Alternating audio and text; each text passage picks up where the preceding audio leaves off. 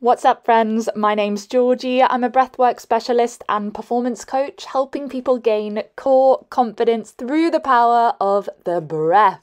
It is a pleasure, as always, to have you listening in to the Just Breathe podcast. Thank you so much for tuning in. I'll be talking all things breathing, helping to empower you guys to use the power of your breath to harness your bodies and minds. I am so excited for you guys to listen in on today's conversation. Today, I will be chatting to my friend Kara-Mia. Her unique therapeutic approach to your gut-mind connection can quite literally transform your health, and I've experienced this firsthand. Kara-Mia is incredibly talented. She does bioresonance, nutritional therapy, hypnotherapy, and she offers you a truly holistic solution. You may choose to use all three or just one aspect. Kara-Mia also provides spiritual guidance in her sessions. She invites you to connect with your own body and mind to understand what you need. And like I bang on about on my Instagram, whenever I'm talking about the breath, the key is awareness and connection to self and connection to what's around you. Kara-Mia really is such an inspiration in terms of her knowledge of health. And we got talking a lot about connection actually, and how important it is, how you can eat all the kale, you can do all the yoga, you can do all the breath work, but if you are not feeling a sense of love and connection 85 to 90% of the time, your health will suffer because your nervous system, your body, your endocrine system is always listening. And Kara-Mia really put that in a beautiful way. So I'm really excited for you to tune in. I really hope you enjoy it. A little bit of housekeeping. Don't forget to like, share, and subscribe to the Just Breathe podcast. It really helps to keep on building that breathing community. The more people talking about breathing, the more people becoming empowered by the breath, the better. All right, let's dive into today's powerful conversation. I really hope you enjoy it. This is episode 53 of Just Breathe with Kara-Mia-Vernon.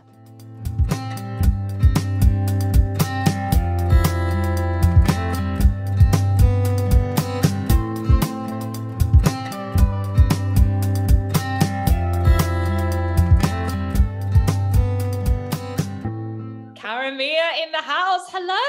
Hi, Georgie. Nice to see you. I'm really excited to have you on the podcast. Honestly, I mean, actually, for anyone listening, I haven't known Kara-Mia that long, but we just sort of clicked straight away, and she is just this sort of wealth of knowledge that just inspired me from the get-go. So I knew I had to bring her on.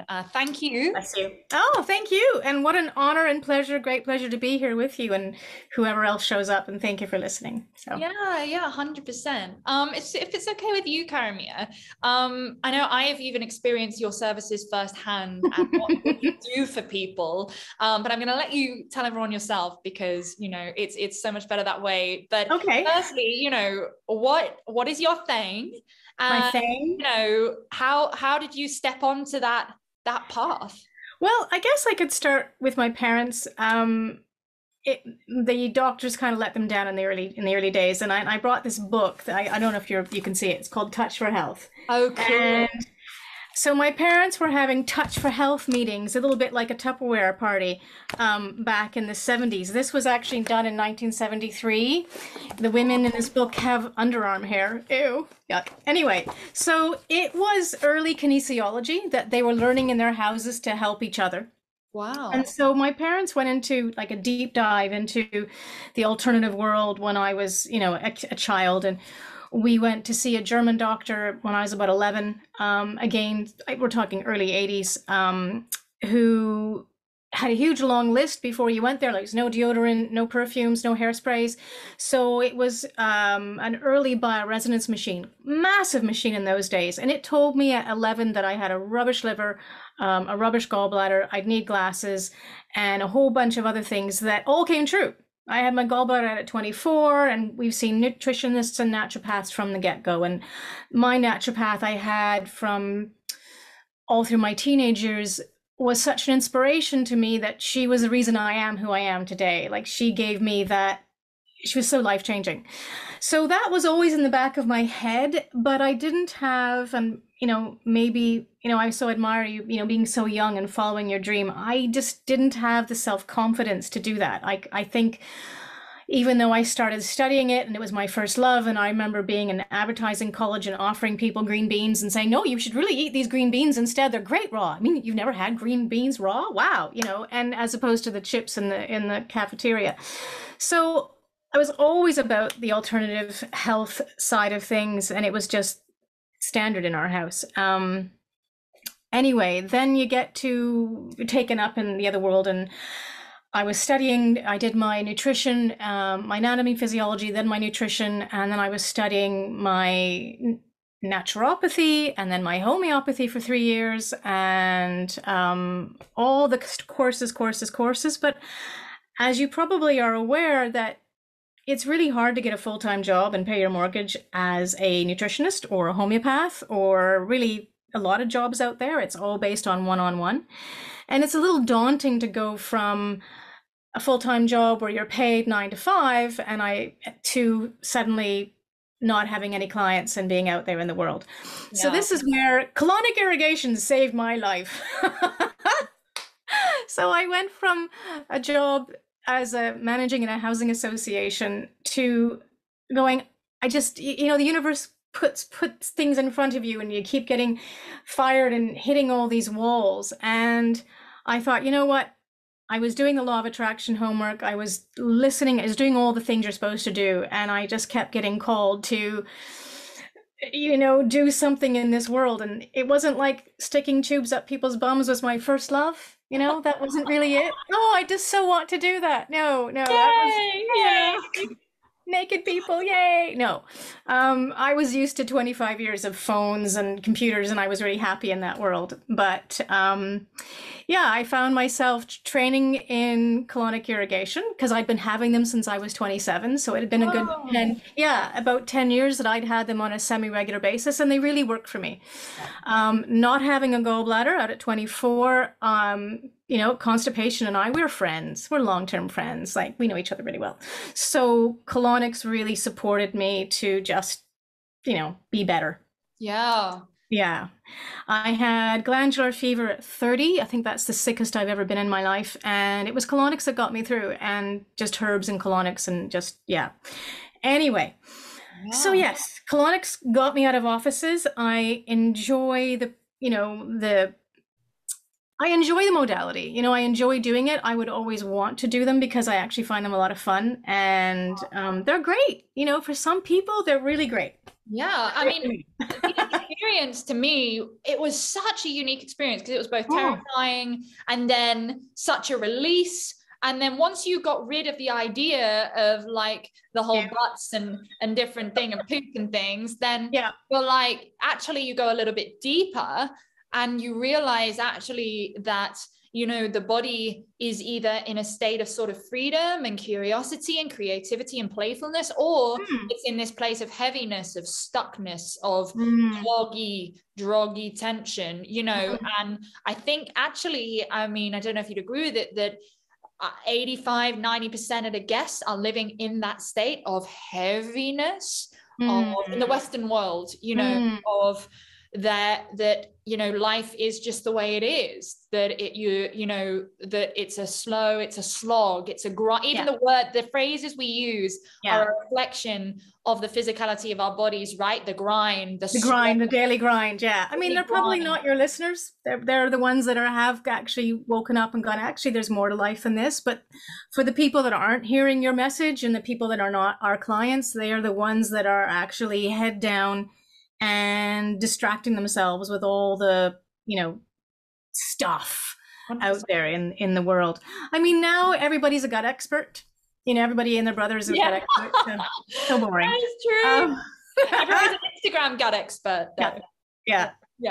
And people say to me, it washes out all your gut bacteria. Well, show me the proof. Show me the medical proof. We do have medical evidence that colonics support the immune system. There is a study out in that. You can Google that if you wish. And we have to look at the obvious fact that people brush their teeth twice a day. We use stuff to get rid of the bacteria in our mouths, and boom, it's right back. As soon as those 40,000 species repopulate really quickly. Humans were designed to have, diarrhea all the time. People look at me when I say that and go, it's been a very short period that we understood to wash our hands before we ate something, and we understood germ theory. For tens of thousands of years, tens and tens and tens of thousands of years, we would have been walking through the forest going, ooh, that looks good. I think I'll eat that. Whoops, that didn't feel too good. We would have had the shits constantly. So I never thought about that. No, wow. People don't. Yeah, wow. Indeed. And we would have, gut bacteria, a lot of the gut bacteria replicate double every 20 minutes. And it's a lot of the gut bacteria is in the lumen. So you've got like different layers of the gut. And so the bacteria, which are tiny, tiny, tiny, tiny things, they're all in that sort of lumen. And the stuff in the middle that we're washing out with purified water is all just waste. And most people's waste, people think, I go once a day, it's because I don't eat very much. Well, most of your daily waste is actually dead you, not food. Oh. Penny drop.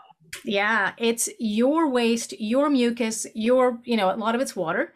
But a lot of it's, toxins, which is kind of an overused word. But if you can't sweat out a toxin, breathe it out, or urinate it out, it's got to be pooped out.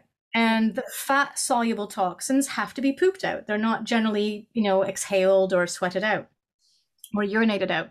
And these are things like hormones. And how many, to those of you out there and to yourself, Georgie, so many women and men are also very estrogen dominant at the moment because we're surrounded by plasticized world. So how do you get those estrogens, excess estrogens out of your body? You got to poop it out.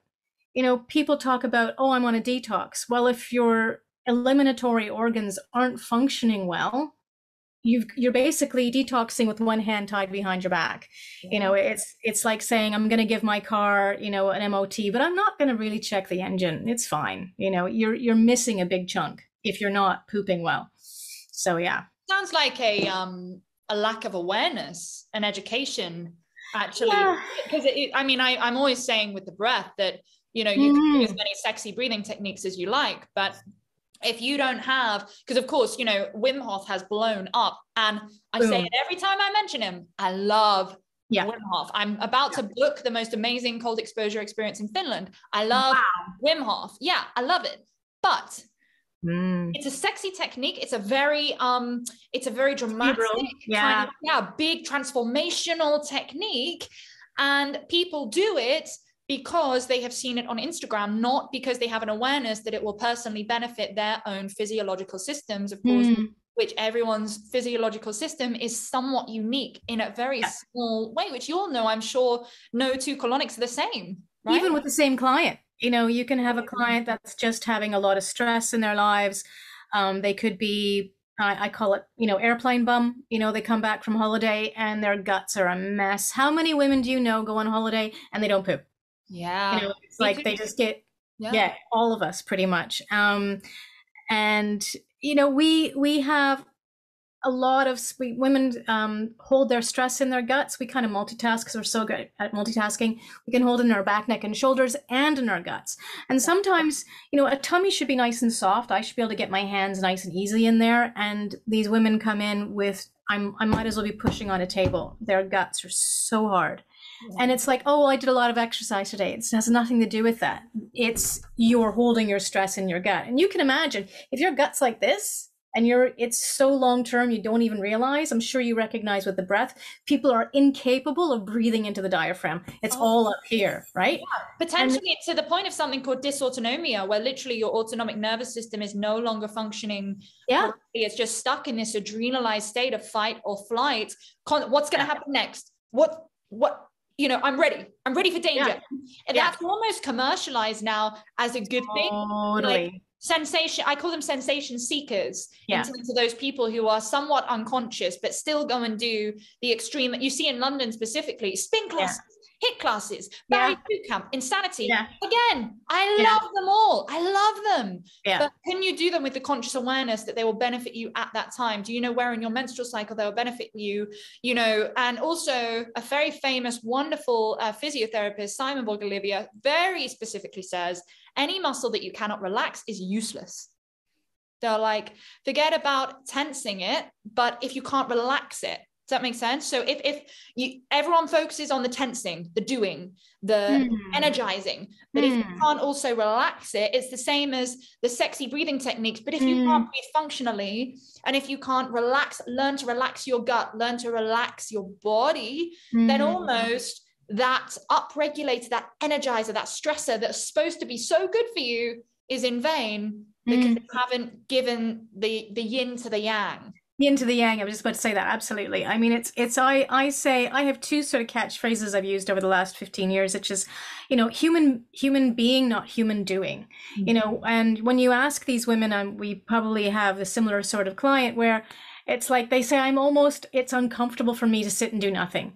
Well, it's because you're so not used to actually sitting and doing nothing. You know, just be. And that discomfort of coming down off the cortisol high, you know, is uncomfortable for them. And this is, you know, sort of skipping ahead. It's like, it's so important to do nothing. We are, the changes in the last lifetime have been so immense. You know, everything's, you know, fast. And even just, like my mother only had 5 jobs to choose from. And really, when you have a baby, you kind of stay home.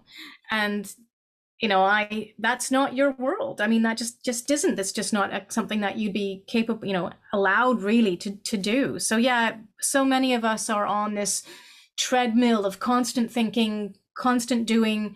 If something's not productive, a day's not productive, then people beat themselves up, which is a nice dovetail as to why I studied hypnotherapy, because I had all these gorgeous yoga bunnies coming in to see me, eating the kale, eating the yoga, and their guts are a mess. And, you know, and it's like, you in many ways, you're better off. Yeah. You're better off having, you know, you're better off eating crap in some ways and loving yourself and just having a great time and just being mindful and eating it, having that burger or having those chips and fries or whatever it is, and going, yeah, you know, this is okay. And no beating yourself up, than going into the kale and the yoga with this. Yeah. And the self-loathing if you don't do that. So the reason I did the clinical hypnotherapy was because I just thought, I am missing a huge portion of the naturopathic concept of root cause. You know, Hahnemann, who, when I studied 3 years of homeopathy, he said, you know, 300-400 years ago, Samuel Hahnemann, the guy that invented homeopathy, a German doctor, he said, you'll never cure a man who has an unhappy marriage. Now, of course, it's all about men. But interestingly, a man who's unhappy, something like that, will never, ever be cured.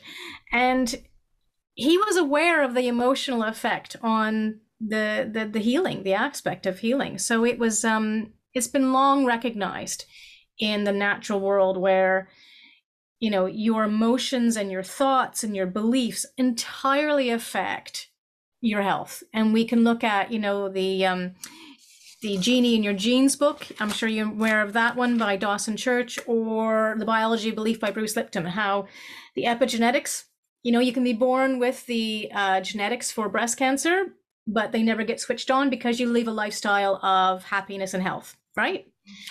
But going down that path of, you know, huge amounts of stress and all the other things all stack up, the epigenetics change, and, you know, unfortunate things can happen with the health. So yeah. Oh, yeah. And, you know, what's that percentage of serotonin that's made in the gut? Well, interestingly, it is really high. Some things say 70, some things say 90. However, we've recently found out it's almost like Vegas. The serotonin in the gut stays in the gut. It actually doesn't really affect the brain as much. So that's a new twist on it, that, and I'm going to have to change, because I've been saying the same thing, that the serotonin, is made in the gut, but actually it helps to regulate the gut. Okay, so it's all about it's all about communication between the organs rather than a direct supply. Yeah. Now we still don't know. I still think we don't know, because the emerging science of using probiotics for mental health is huge, and I think we can absolutely see how nutrition affects, you know, mental health and schizophrenia and the more pathological sides of the mental health spectrum. Even, you know, just neurodivergence and how that's supported with good health, and good health means good gut bacteria, and good gut bacteria means health as well. It's you with the human body, you know, I think the medical model, the current medical model, is still looking at like a car. Even functional medicine still looks at it a bit like a car. You know, you take something out and you test it and go, ooh, we found this. You know, it doesn't take into account the entire person. It doesn't take into account any of the energetic bodies. It doesn't take into account the emotional, the spiritual, the energetic. Yeah. So. Yeah. I mean, it explains you. Before I started breath work, I used to go get a sports massage, and almost an hour later, my body would be straight back to how it was before. That I'd solved it. Maybe it would last an afternoon. Lovely. But I would always wake up the same with the same tension. And I thought, you know, and really I cast it off. A lack of awareness. I'd consider myself quite unconscious then, of like, I just have tight shoulders. I just have tight shoulders. Yeah. This is who I am. I started to identify. Actually, it was because I was over breathing.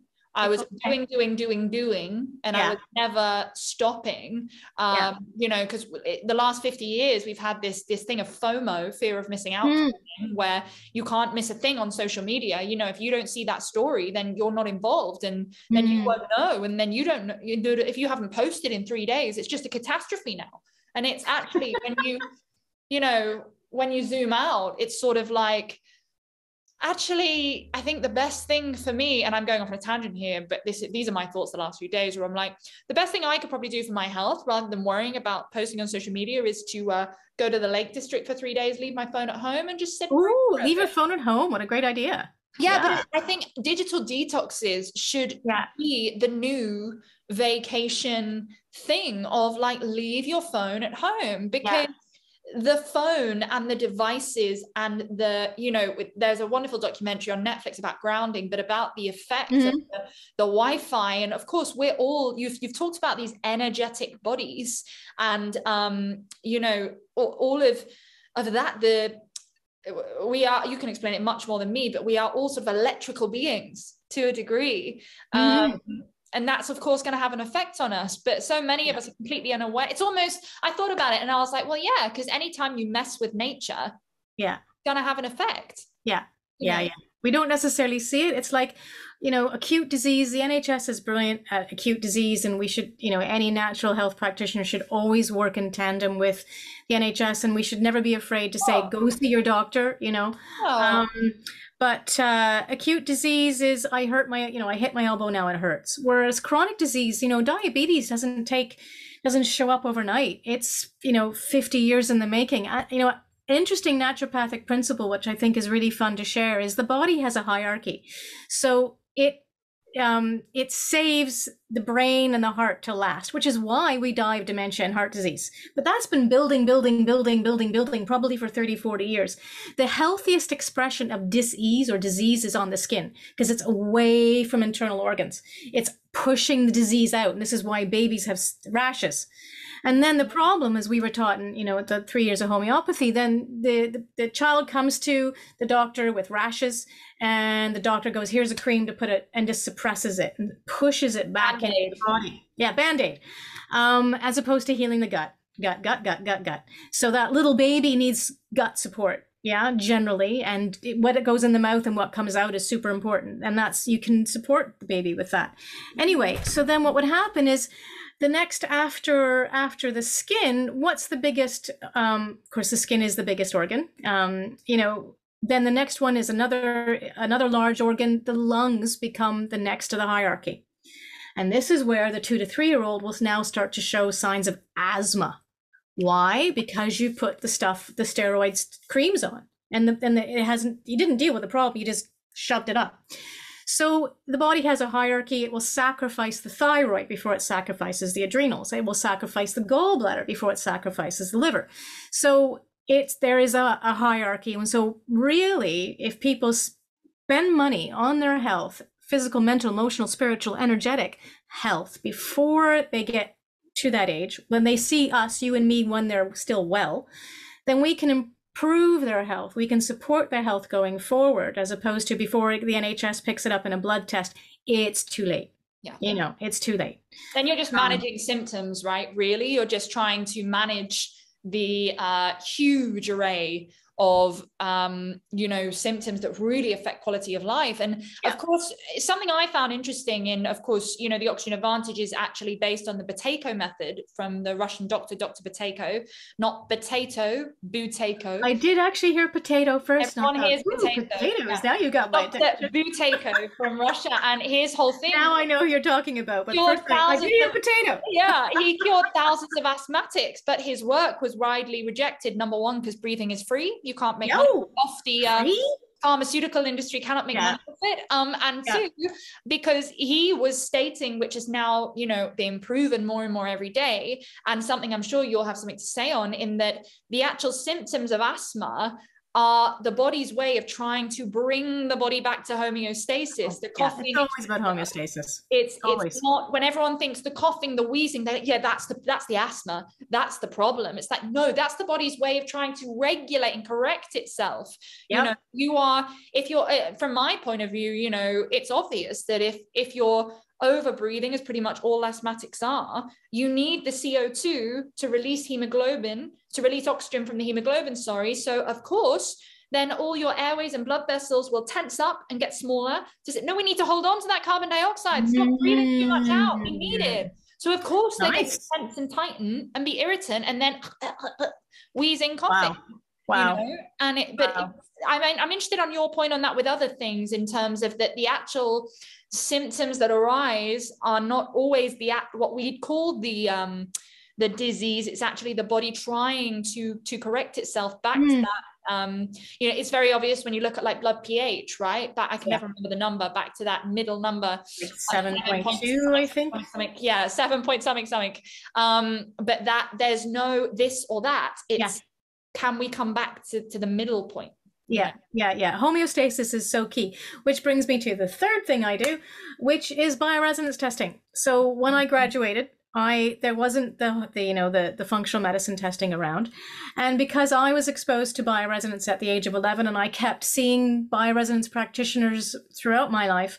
And when I moved here, I went to see a woman who had an early Vega machine. And, she found one of the sacs around my heart. There's 3 sacs, protective sacs around the heart. Oh. And she found that atrophication of the pericardium came up. And I didn't know what that really meant at the time, but of course to atrophy is to basically, turn into rock, or to stop working effectively. And she told me the reason I moved to this country from Canada was because of heartache. I got divorced. I had to reinvent myself. I just couldn't stay in Canada any longer. I was too sad. Anyway, blah, blah. She said it was, her solution for this atrophication of the pericardium around my heart was a book on forgiveness. And that was really 22 years ago. Yeah, it was a book on forgiveness. And there's that classic saying that, of course, revenge or holding anger is really the bitter pill that we poison ourselves with, when you're angry and you're hateful towards somebody. Yeah. So absolutely. And it was that book that she's like, because if you don't deal with this heartache, Kara-Mia, you will have a heart attack. This is just, that's progression of disease. So I'm a huge fan of bioresonance. And also when I graduated, not everybody can afford functional medicine testing. It's expensive. Yeah. And it's only that moment, that second, that day. Like, people come to me and go, oh yeah, I had a food intolerance test 3 years ago and I was intolerant to, chickpeas. I haven't touched them since. What a shame. All that beautiful hummus you've missed out on. It changes, the body changes constantly. So functional medicine, although it's fantastic and wonderful and brilliant and very specific, it still can be wrong. It still can be changed the next day. And it's just a glimpse, a snapshot. So when I purchased the bioresonance machine, which I don't think you've seen yet, my love, is it sends frequencies into your body. It's like a lie detector. It just asks one question. What brings me back to homeostasis? What brings me back to health? It's looking for capacitance, flow, or resistance stop. So I send 250 frequencies, or it does, of foods into the body, and it goes yes, no, yes, no, yes, no, yes, no, yes, no, through your galvanic skin response and a bunch of other stuff. Do I totally understand how it works? No, but I don't understand how my phone works either, but it doesn't stop me using it. Yeah. We also don't understand how gravity works, but we still do it, and things still fall. Do I fully understand how the breath works? I would like some people say to me, you're a master of the breath. And I say, tell me that in 50 years. Tell me in 50 years, because then I will call myself a master. You know, once I've traveled around the whole world and learned from everyone who's learned from hundreds of generations, sure. But right now, no. I think I know about 10%. And that's, you know, about, 1,000% more than 95% of the population. But it is I said I could research one nostril for the rest of my life and I'd only have learned 20% of it. You know, right? Yeah, it's huge. And that's why I actually bought, because I know I spent 10,000 quid on this machine, I guess 12 years ago, because the person's body tells me what it needs, and the amount of emotional stuff that comes up. I mean, because it looks at the emotions as well. So it'll put things, thank you very handily, it'll put things in order for me. And often the emotions will be in the top 10 as opposed to everything else. And you know, this is where I would question anybody who says they're a master, because as soon as you say you're the best in the world or you're a master at something, you've lost your humility. And to be a good therapist, you have to have humility, you know? So if somebody wants to call you a master, great. They want to call you a guru, great. But we would never call ourselves, you know, a master, or I would never say I'm the best colonic therapist in London, despite having worked for the Queen's doctor or having seen 12,000 people, or, you know, how many colonics I've done. Because the moment I say that, I lose my humility, and it means that I know everything and I've stopped learning. So I was talking about the bioresonance and how, essentially emotions in the body. Yeah. And it just kind of makes, it feels a bit like cheating, but I don't really care, because if people get better, that's great. And it's so much more affordable than doing a whole bunch of tests, because we just do, you know, we ask thousands of questions in the hour and a half. So that's my little sales pitch over. But the body is always keeping the score. That's the thing, right? We disregard emotions as even connected to the physical body. For anyone that hasn't read that book by Bessel van der Kolk, Body Keeps the Score, oh my God, to understand, that's about trauma, but to at least just understand, you know, how interconnected the physical body is. And I'm sure you see this with colonics. Well, interesting. Yeah. I mean, there's been a lot of, I mean, not to put anybody off necessarily a colonic, but, you know, there's just even recently a client after the treatment just had a huge breakdown, you know, and I gave her a big hug for about a minute and a half, you know, and she was just like, where did that come from? And I was like, well, you're holding all that negative stuff in that part of your body, and you've just let all that go, you know, let it go. And, people have found it can be incredibly cathartic to get rid of a whole lot of shit at once, you know? Literally. Oh, I remember my point. I remember my point, by the way. So for anyone listening, I probably edited this out, but I just had a complete blank about 5 minutes ago. It's totally fine. We're all human. But anyway, the human program, which is fantastic. I did a seminar, and these amazing trained Team GB athletes, you know, huge, incredible sports coach. He said the number one principle, the most important thing is play. He was like, any coach that says they have the answer in any field, anything, wellness, sports, whatever, they're bullshitting you. He said the best coaches in the world will say things like, okay, and, you know, and what does that tell us? Okay, what do we need to do next? They'll always be asking questions. And he said, if he doesn't or she doesn't approach the finding with a question, and we've got it. Work over, work done. You know, the work is never done. And that's the thing. And like, even when it was a lesson I had to learn when I started teaching breath, because I was working with a big triathlete, and she was amazing in Team GB. And like, she would say, oh, that didn't work for me, that protocol for my running. And I had to really learn to go, oh, that's curious. Okay, how about we try this way? And suddenly there was this beautiful process where it was like, oh yeah, like that might work for me or you know, Doris, let's say, but it does not work for the triathlete. I hear you, because I mean, with the nutrition and naturopathy, I mean, we learn protocols, you know, if somebody has this, you give them this. And this is another reason why I bought the machine, because it's like, I can't know it all. I just can't. It's too much pressure. Yeah. And there's been many times where I can type in something into it and go, okay, let's try magnesium. And the computer goes, computer says no. And I have been humbled so many times by this piece of kit. I remember one woman, she had MS, and it kept saying melatonin at the top. No matter how many questions, melatonin, melatonin, melatonin. And she slept fine. And I was like, I don't understand. I don't know why we're getting melatonin so often. This is about 7 years ago. So after she left, I had my own stash of melatonin that I could give her because it's not really available here. Oops, should I have said that? Anyway, I Googled it, and it turned out that a study had just been released that said melatonin for MS was massive. Now, I bet money that her MS doctor did not know that yet because it had just come out. Wow. And probably would never even have gone down that path anyway. And she came back and said that the changes were huge. The machine knew because her body knew. The body said, I want this and I want that. And it supersedes my knowledge at all times, always, and I can guide it. I can ask, any practitioner is as good as their knowledge and the questions they ask. And their client, right? Like what? And their client, yeah. And how they slept that night before and the crap they're going through in their own lives. And whether you're a client Monday morning at 9 or Friday at 5. And the dynamic between the two of you. Do you trust this person? Do you like this person? Do you feel that they can support you? Are you looking at a nocebo or a placebo? There's so much dynamic going on. Oh my God. Yeah. And as we've just been speaking about how much emotions and the reaction to, or response, I should say, to the stimulations of our environment and our interpersonal relationships, etc. It's all contributing to everything that the body then expresses. And it's that whole thing of we're just responding and receiving.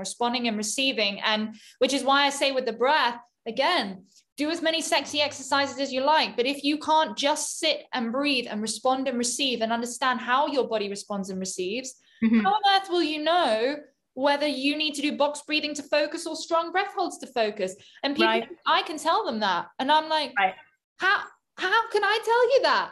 No, I can teach you how to do it. And then I can support you and hold space for you to experience in a safe arena if it works for you. But it is never a practitioner's job unless, of course, it's very physical, like there are medical instruments involved, don't try and do your own surgery. But it, in a holistic sense, when you're working with a biological function, that is unconscious and maybe even some conscious as well, that you are holding space for that person to explore realms of themselves that they are too scared to explore on their own, which we all are. I need a coach too. Indeed. And, back to the hypnotherapy, I brought the machine to a woman's house who had a stunning life, stunning. I would have given some of my teeth at the back for this house. I really would. And she had, a lichen planus, an autoimmune disease of some areas of her body that were really unfortunate. And she had a histamine intolerance and a bunch of other stuff going on and some anxiety and stuff. Anyway, put her on the machine, the bioresonance, and the first thing that came up was fear. And I was like, Jillian or whatever her name was, why am I getting all this fear? She's like, oh my God, I live in constant fear that I'm going to lose my house, my job, everything is going to just crumble around me. And that wasn't her experience, but that was still her thoughts. So I said, well, you might as well be living in Syria as opposed to this home in Hampstead, seriously, because your body knows no difference. As you know, if you're in fight or flight constantly, you're going to go down that disease path because stress is a killer. It's a killer. So your body can't heal in a sympathetic state because there's no time for digestion. There's no time for the reproductive. It's not time. I think the best way someone ever put it to me was, well, if we're talking about that reptilian mammalian brain, there's no time to make a baby when you're running some scary thing that, when did women run? We ran when it wasn't safe. Like these women that get up and jog for 40 whatever minutes or miles or whatever it is. And then they can't have babies. Stop running. Yeah.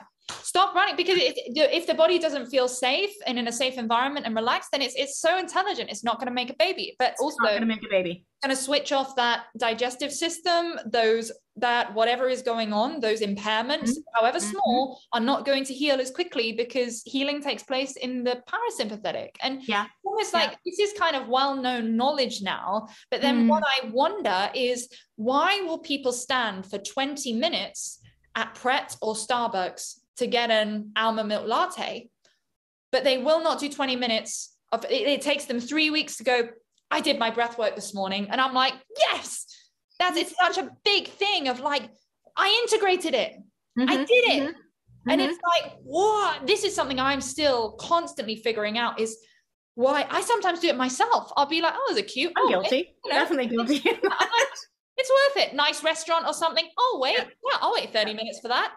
But then sometimes I'm like, oh my God, I haven't done my morning routine. Well, the nice thing about what you're suggesting is that you can wait in line at Starbucks and do your box breath. That's what I tell my clients. I'm like, they say, I'm just stressing out because I don't have time to do these exercises. And I say, are you breathing right now? And they go, yeah. And I'm like, right. Yeah. Now's the perfect time if you like, whenever. You can be walking, sitting, driving, doesn't matter. Like, there's some breathing exercise you can't do driving on the move, but functional breathing, you can breathe light and low wherever. You don't need to sit down in a lotus position and no, you don't need that. Like, just integration over interruption. It is the phrase I repeat endlessly. Okay.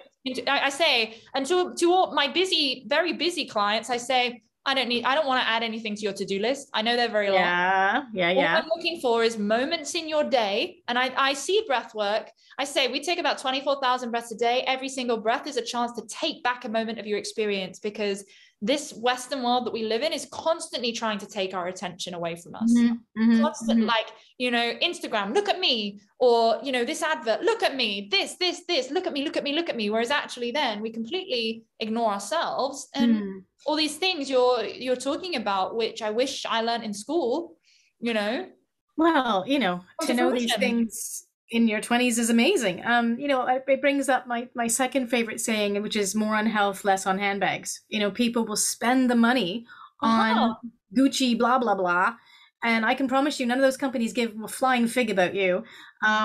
Whereas finding a therapist who you really connect with, that's where your money should go, because it means that you're going to have a much better experience in this life than, and I don't mean not just, come to me or whatever and, get whatever, but it's the emotional healing, spend the money on the emotional healing. I have done, hundreds of hours of therapy. Me too. Because I want to be really happy, and being happy is one of the most joyous things on the planet. I don't need anything outside of myself. I don't need any handbags. I don't need anything. You just hit the nail on the head right there though, right? Everything, it's all good. What is happiness? This is a conversation I had with my therapist, is I went, hang on, happy. And actually we had a long discussion about actually being what we define as happy. And I'm thinking of the yay, that thing, say, you've just got a first in your degree. I'm so happy that. I was like, you'd be miserable if you're like that all the time. Life would be terrible. And you'd be in that sympathetic state as well. You'd be in that that I call erratic happiness. And I said, can we swap the word happiness with contentment? And that you describing that, and that is what I am working towards, which I really see as ultimate happiness, ultimate freedom, is I require nothing. I am totally free from my external circumstances. You can take all my clothes away. You can take my shoes away. You can kick me out my house. You can take anything away from me that is external, and I will be okay. And I call it, I didn't coin this term, but core confidence. It is, I am free from my external circumstances. And there we see people like, Mahatma Gandhi, and people that have been in horrific situations, but then is it really that surprising that they have then become influencers of the entire planet, because they have made the ultimate almost sacrifice, not even planning to, where they are completely free from their external environment because they've actually been there. I think that is the ultimate. Is it it doable for the average person, perhaps in snippets? I mean, if I go back to my lady that in Hampstead, she is in a beautiful home with a beautiful car, blah, blah, blah, blah, blah, beautiful, beautiful, beautiful, and several Gucci bags. But, that fear was taking over everything. And so it was like, no, I need to address the fear. If I can give her the best diet in the world, I can give her the best supplements, I can give her the best homeopathics, I can give her the best whatever. But that's going to do nothing if she's still in that fear state. And, it's, we also tell people, like, there's a wonderful Buddhist story, which I'm sure which is, the rain is the rain is the rain. It's to the bride, it's the awful thing to have happen, but to the farmer, it's a wonderful thing. Everything is 90% our reaction to it. It's 10% what happens, 90% our reaction to it. Oh yeah, the wonderful phrase, the problem is not the problem, the way you're thinking about the problem is the problem. Exactly. Yeah. So this is where, anybody listening, spend your money, your hard-earned money on you. And I don't mean things. I mean, your joy, your happiness, your trauma, your childhood crap. See Georgie for breathwork, which is an incredibly transformational process. If it's about health, what I do, what everybody else does out there is so important. 100%. See a naturopath. I've worked with a naturopath. I intend to work with one again because I learned as well. I was like, come see me. I'd love to do that, by the way, 100% offline. We've got to do it. But like, I was so naive before. I saw a naturopath for one session. We had a chat. She gave me a diet plan. I went, great. I did 2 things off of that diet plan because I was like, damn, transformation's really hard. And scary. And scary to change your diet and like learn all these things, like looking at some recipes. I was like, this is overwhelming. And, it's actually what was the root cause that I needed to slow down and do less. And I said, episode 1 of this podcast, less is more, changed my entire life. And it's my whole mission now. Simplify, desperately, ruthlessly eliminate hurry from your life. Simplify, less. And it's always, and that's what people forget. And I say this a lot, and I'm sure you experience this. Contactless payments, Deliveroo, Amazon, you can have whatever you want now within 24 hours. Healing doesn't work like that. It is a daily choice to show up for yourself, and it's not always going to be a smooth ride, right?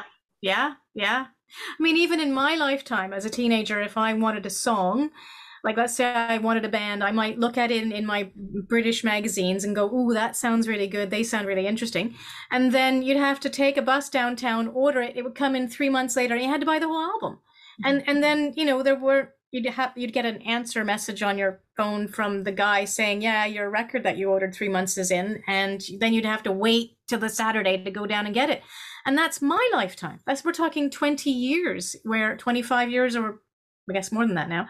But it's still, one song would take 4 months to listen to, to actually have it in your hand. It could take that long. And we're now seconds. The passion for that is rather than downloaded it, bored of it now, later.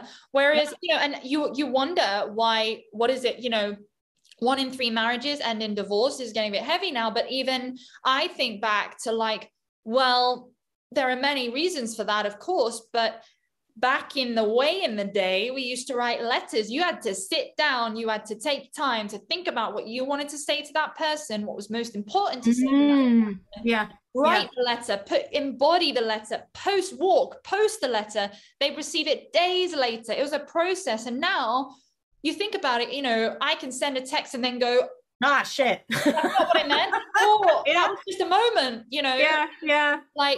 someone said, don't put your emotions in a text. And I was like, that's the smartest thing you've ever said. They're like, just send a voice note or something, because like everybody knows that they text me, I'm calling them right back. I hate texting. I hate voice note. I'm not even, don't send me a voice note. I'm not going to listen to that. Call me. I'm old school, it ruins relationships, and it really does, because it's not a true reflection, and the way it is read is probably completely different to the way it is sent. Especially when you start adding in freaking emojis, and that it's a disaster. And anytime I start dating someone, and the wonderful guy I'm with at the moment will vouch for this, that one of the first things I say is, okay, so texts are for funny gifts and locations, times and locations. That's all it's for. Okay. Of like, okay. Meet me here at this time. I was like, that's great for a text. Send me, but emotions, give me a call. I don't want to hear it in a text. I like it. I like it. It's boundaries, right? That are like, if only people wrote letters these days and had to sit and really think about it. It's, again, what is that? It's conscious awareness.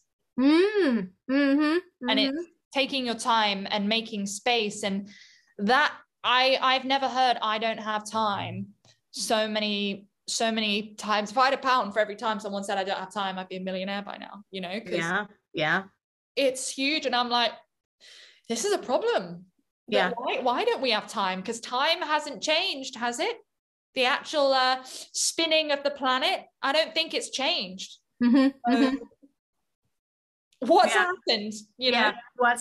What's happened? I mean, I think the takeaway from all of this, because we're in agreement, is really just to get listeners to stop and think about just becoming more mindful about what's in their greatest and highest benefit on a daily basis. And just when they're lying in bed, go, maybe we're just become creating that witness, that Buddhist concept of creating the witness and going, here I am standing in line at, Cafe Nero, or whatever, and just, texting on my phone or flipping through Instagram. What would happen if I turned off my phone and just looked around at people and just, engaged with the other sort of humans? Smiled at someone. Yeah. Oh yeah, smiled at someone. I mean, whenever I have a client with depression, so there's depression, of course, but there's something called, now I'm forgetting the word, obviously, anhedonia. Ooh, never heard that before. Okay, so anhedonia essentially translates as without hedonism. So that joyful state, that hedonic state, is missing. So this is where our consumer society really supports anhedonia, because it's like, buy that latest bag and you'll feel good for a few minutes. But it's that deep depression's a big, big word. And there's, capital D depression or lowercase d depression. But anhedonia is just like meh, everything's meh. You buy a bag, meh. Your woman in the beautiful house, right? Yeah. I've got everything anyway, so. Yeah, nothing really was nothing joyful. So many women have said to me, I just don't remember the last time I felt joyful, the last time I laughed, or the last time I felt happy, truly, deeply happy. That's something from my childhood. What a great shame. So, there's a lot of things. I think breath work is really good for touching into, that's the seismic shifts in the emotions that can be done. But I have this exercise that I give to my clients with anhedonia, and it's, on public transport, if they're ever on it, or anywhere there's humans that you can look at. You close your phone, and I do it a lot on the tube, but you just look at every person across from you on the tube, and you imagine giving them, and energetically, not just imagine, you get up energetically and give that person a 10-second hug, like a big heartfelt hug. And it's really easy to do. The people look like us. It's really easy to do to the kids. It's really easy to do people that actually look pretty safe. But when it comes down to that strange looking guy at the end who might be a bit smelly and a bit weird, they get 2 hugs, because essentially they're still a reflection of you. They're still a reflection of the the human experience, and they need that. And when you give away love, you get it back. When you give away warmth and joy, you get it back so much. So, I would say, yes, be mindful of where you're spending your energy, but also spend some energy giving love and kindness and joy to others, because you'll get it back in return on some level. So yeah, take that time out to be kindness, practice love and self-love, self-care, really big woo, woo, woo. Well, if you don't know how to do that, just hug somebody. I tell a random stranger every day, and I get away with it because of the way I look and my accent, but I will tell some random stranger every day, wow, you look great, or nice smile, or cool shoes, or, every day, it's something I enjoy doing. Or holding somebody, just touching their arm. And sometimes I get the kind of, oh, who the hell are you? But you'd be surprised at how often people will sink into that, and Thank you. Yeah. Thank you for yeah, making yeah, contact and accepting me with, and I think a big point to make is here, we go back to Buddhist principles a lot. I love Buddhism, and, you take what you want from any kind of, spiritual practice or religion. Yeah. anything. Yeah. Without identifying, I think is a beautiful way. And it's that thing of doing without expecting anything transactionally in return, of like what Kara-Mia is talking about, is not going, I'm going to give you this and you better smile back, otherwise I'm going to be upset. It's like, they don't need to smile back.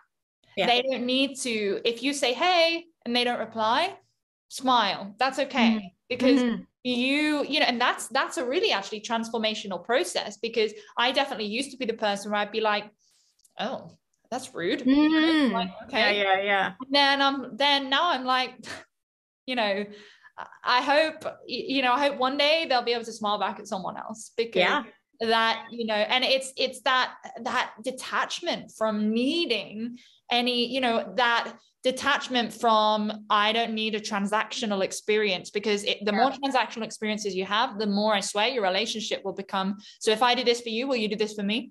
Totally. There's a beautiful thing I read recently that, we can, happiness is a state. It's not, ideally isn't dependent on anything. And so is love. Love is a state. When somebody says, my goal, and I'm very grateful that I can honestly say that I am in love 99% of the time. I am in love, in the state of love. And, which is one reason why I would never give up my, colonic irrigation practice, because I love my clients. It is such an honor to pull shit out of people. It is my great honor to get rid of their shit. Yeah. Get rid of their shit, and to sit with them and just be in that space. It is a huge honor. And, if we think about, Jesus washed people's feet, we forget that to serve is to have a life of meaning. And if we're in a job that doesn't have an active service, right now, I'm sure you see so many people are like, what is my purpose? What is my purpose? And that can also be translated as, what is my medicine? What is the medicine I bring to the world? And people are all looking to be therapists, and not all of us can be therapists. Not all of us are capable or cut out for it, or can leave our 9-to-5 jobs and be a therapist, if there is such thing as a 9-to-5 anymore. So when that life of service that we want to bring, we can do that on a daily basis by being kind to others and just smiling and just, showing up for another human being. That can be the medicine they give to the world, by just being the example of somebody who is the embodiment of kindness. And, and that can be done even when you're just standing in line at Cafe Nero and saying to that person behind the counter, have a really good day. Thank you so much for this amazing flat white. I love this flat white. This is amazing. Thank you so much.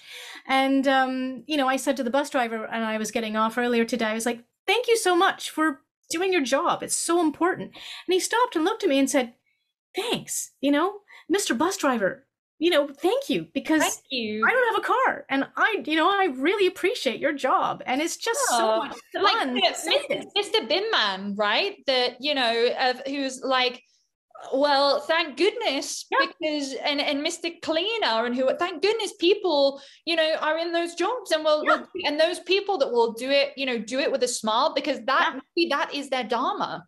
Yeah. Maybe that is their mission, and maybe that is their purpose. And I'm not saying that some people would laugh at that and think it's a joke, but no, you can be a bin man or a cleaner and be of service to the world. You don't need to be a CEO to be of service. It doesn't matter. Even a therapist, or even, whatever. A stay-at-home mother, and maybe that's your dharma, That's a huge job.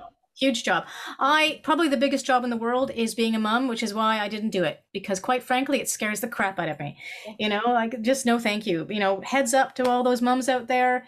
Kia kaha, stay strong, sister, because way too big a job for me. Mm-hmm. Yeah, I respect any mother. It's a huge responsibility. Massive. Massive. Yeah. Oh, Kara-Mia, give love, be kind, be grateful. What a freaking Talk about going around the world. It's honestly, your knowledge blows my mind every time, and you just Bless you. You express it in such an articulate and curious and beautiful and humble way, and I'm just very grateful to have met you and to be, to right have back at you, gorgeous. Yeah, right back at so you. Thank you for coming on and my pleasure. It's been fun. sharing your wisdom. It is amazing. Okay, we'll see you soon. Much love and have a lovely holiday season, and we'll stay in touch. 100%.